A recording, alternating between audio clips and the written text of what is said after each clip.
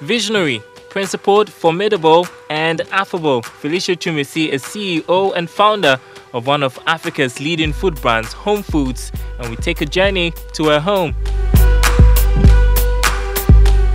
Felicia's motivation to start her own business began at an early age when she attended a convent school in Elmina in the central region of Ghana. At the age of 8, I was in charge of the storehouse. I became very independent very early, and the sisters saw in me my competence. And you give me instructions, I'll follow it by letter. And when school reopens, your friends don't turn up, and you ask why daddy died and mommy cannot take care of them. Why not mommy? Mommy is not working.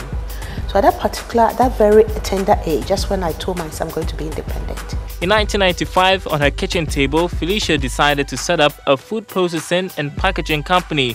Homefoods was born. With food, whether you are poor or rich, you have to eat. And so I chose food, and I told myself, what do we use in the kitchen every day?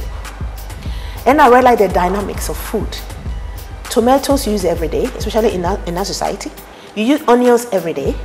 You use oil every day. And so I chose that, and I said, no, let me choose oil. So I chose palm oil. Palm oil is very common. You can always, it's available. And on our market, that's when I chose palm oil. And she certainly didn't get the option wrong. But what would change the future of Homefoods would be a dream she had. I had a very interesting dream that after a month, I saw containers moving out of a yard. I told the staff, and she started laughing at me. He said, how can it be possible? But I said, it's possible. And so in 1995 was when I got my letters written, and then went to the embassy, and I got one particular importer replying that yes, we can do business. And he ordered 100 cartons, and it was tough. And I started it in a rented home with one staff and my daughter. Today she owns a state-of-the-art factory and exports thousands of cartons of food products, not just processed oil, to Europe, the United States, and some African countries. I've been listening to you. You seem to be a person full of ideas. And usually you hear people say that, you know, a very good idea is what you need to start a business, but then there's a challenge with finance as well.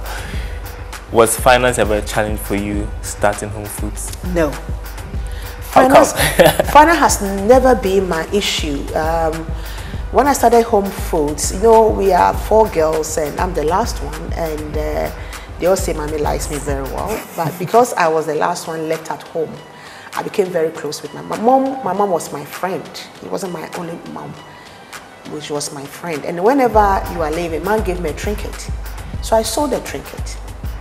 And before she died 2 years ago, she asked me, where is the trinket I gave you?